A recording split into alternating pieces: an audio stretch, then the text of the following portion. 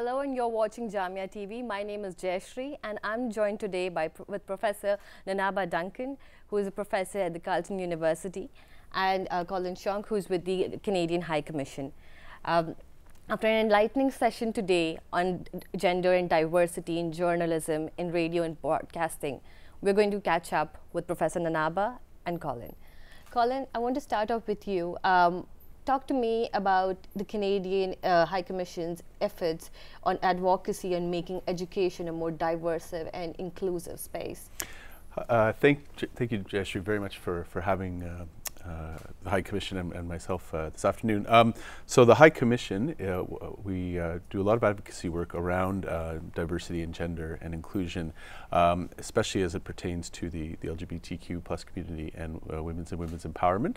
Those are priorities for Canada globally as a government, and here in India, the work that we tend to do is a lot around supporting the groups that are doing the work here locally in those areas.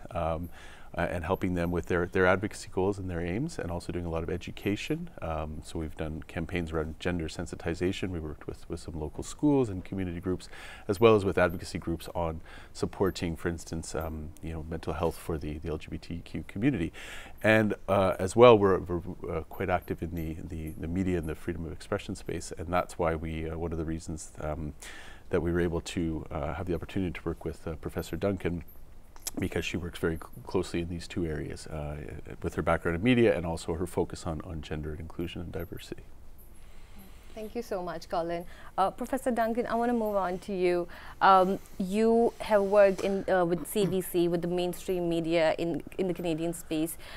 You run Media Girlfriends, a podcast company, and you are a teacher, you're an academic at Carleton University.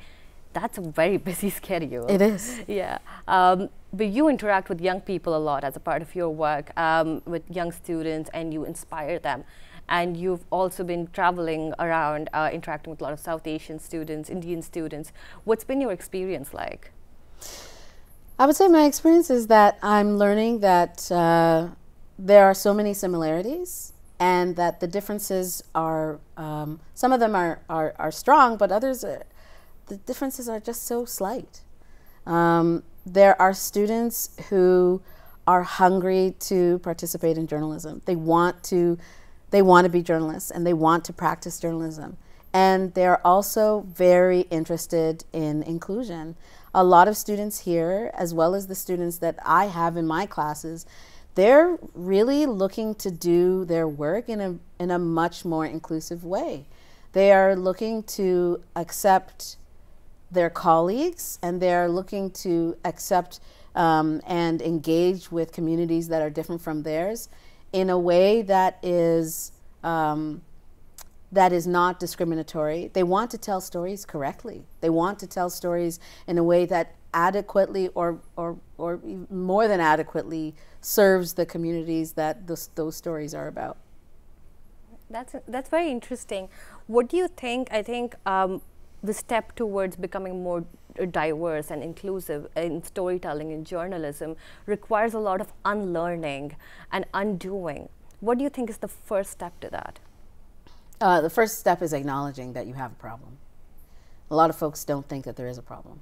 A lot of folks think, oh, not diversity stuff. Like, there are more important things, you know. But if our goal in journalism is to represent society, then it should represent society, and that means that it should be reflective of all parts of that society. So if there are journalists who are coming from marginalized communities and they're entering the newsrooms, one of the first steps is to acknowledge that things have not been done well, to acknowledge that we have made mistakes, and then you can start moving into intentional steps that I can get into later, but those intentional steps do require, after you acknowledge that you want to do something about it, and that it's constant, you know. Being inclusive essentially means that you're not going to know everything. You're never going to know everything. But it means that you have to be ready at all times to change the way that you think. It requires so much self-awareness, and maybe some of us are not ready for it. I can say myself, I don't know everything. But I know that I'm ready to change my mind about things that I have been taught that were not correct. If there's someone from a community, a marginalized community, that comes to me and says, you have been taught X about my people and who I am, let me tell you what's true. I'm going to open my ears and I'm going to listen. The reason why I'm going to listen is so that when it comes time for me to report on a community, on that person's community, that I have that in mind and that I don't perpetuate stereotypes or discrimination against those folks. That's really, you know, insightful, because I'm also thinking of what you said in the talk about the importance of telling stories with care. What can young journalists do to keep sensitivity and telling stories with care in mind, you know, when they are reporting, taking care of themselves and their interviewees? Well, you just said it there. It's a lot about taking care of yourselves. One thing that journalists have, whether they are new journalists, young journalists, old journalists, is that we all have fear. And anybody who says that they don't have fear, I want to meet you. But folks, if you acknowledge that you have fear, then you can move into doing something about it. One of those steps also includes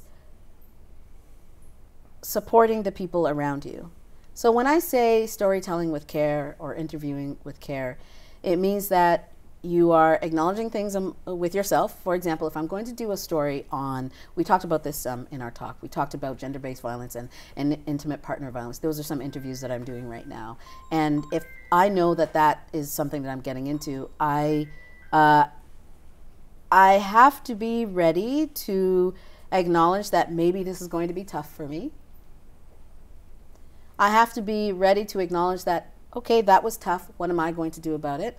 If I'm having bad feelings or negative feelings, or if I'm crying or feel like I'm going to cry, then I can do that after the interview, because when you cry with somebody who you're doing the interview with, then you're preventing the story from being about that person, and you're moving the attention to yourself, which is not what you want when you're doing the reporting, right? But if later on I'm having an issue and I need to go and cry, or I need to go and hug somebody, or if I need to eat candy for 5 minutes and take whatever it is that I need to do, I'm going to do it. And I'm also going to support the people around me to take care of themselves. Another aspect about taking care means that when there's someone in the newsroom who is doing a story on a topic that affects them personally, that I am, as the editor, I'm thinking about that person, and I might just check in. And I'll give you an example. In Canada, there is a long-standing, acrimonious, a not good relationship between Indigenous peoples in Canada and the government. And that is changing through the Truth and Reconciliation Commission. However, what that means is that an Indigenous person who's doing stories on Indigenous issues that have to do with some very terrible things that have happened in history, it means that it might be really hard for them to go out and do that story. It might be really difficult for them. And so I, as the editor, I'm going to say, first of all, I'm assigning this. Are you good with doing this story? And that person might say, yes, this is actually very important to me. I really want to do this story because I want to get it right. Okay, great. And if you know that it's very difficult for one reason or another, when they come back, you say to them, how are you doing? Like, just want to check in. Are you good? Do you just need to take some time off? I know for a fact that one of our papers of record in Canada, one of the editors there, after a very emotional story about the Pope and relationship between the Catholic Church and Indigenous peoples, one of the reporters, they gave their reporters a couple of days off after doing a series of interviews, just saying, you know what, you're done for now. You go ahead and just take a couple of days off. Someone who didn't want to take the day off, what they said was like, I still want to work, I just don't want to work on this anymore. Cool, you go work on something completely different. So the care has to be with recognizing the human who's in front of you, who is this journalist, that this person is not a robot. None of us are. But this, specifically in this case, this person is working on a story that might be very important to them. It's just recognizing that and acting accordingly. I think those are some very valuable tips on storytelling, but also telling stories with care and sensitivity, and also taking care of yourself and supporting your colleagues and having a supportive newsroom and a supportive work structure. And lastly, I want to ask you about your transition from the mainstream media to academia. It's a very different space. What's that transition been like for you? Is it exciting? Is it frustrating? Is it scary? It's been all of that. It's been exciting and scary and delicious. And one of the reasons why it's been delicious is because I've had an opportunity to meet with and engage with students like you, people who are they're at the beginning of their careers, and it's really refreshing to see the vigor that people in this stage of life have for the profession. It reinvigorizes, it makes me more fresh as well when it comes to thinking about journalism and wanting to engage in journalism. And so I feel like there's an opportunity for me to make a mark in the industry in another way. And if there's a way that I can help students to see that everything they have to offer belongs in the industry, then I will feel like I've succeeded. And I think we can end with that. Thank you so much, Professor Nanaba, for spending time with us, for sitting down with me. And thank you so much, Colin, for your time and for the Canadian High Commission's support for this event. This is Jayashree, and you're watching Jamia TV. Thank you.